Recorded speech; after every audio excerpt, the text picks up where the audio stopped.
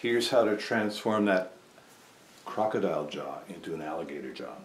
We started with the crocodile, the loose hand heavily lying on the thumb, and particularly focusing in on the second finger's relationship to the thumb, and there's your crocodile jaw. Now, to make it into an alligator jaw, we simply draw the second finger back, forming this triangle with which you're already familiar.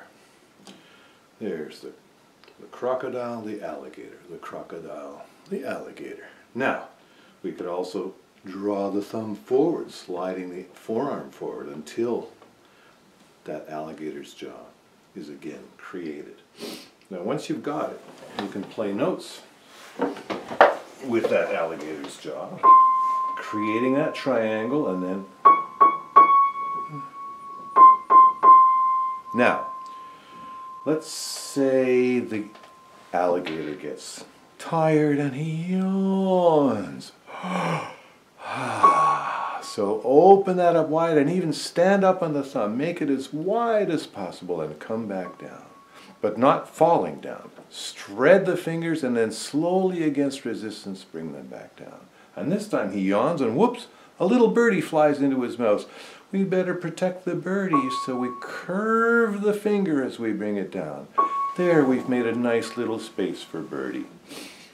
However, what if Mr. Alligator got hungry? Then he's gonna whoop, snap down and gobble that birdie up. Unless, of course, he's a vegetarian. Now, we can maintain the high tonus of the hand and this wonderful relationship of the thumb and fingers by walking from one key to the other, from one key to the other. You notice that I'm not even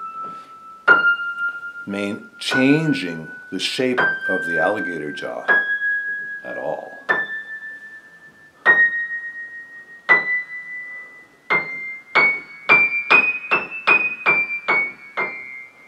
Or else I can open it up and bring it back down, but never lessening the right work of the first dorsal interosseous muscle. So important to maintaining a lovely alligator's jaw.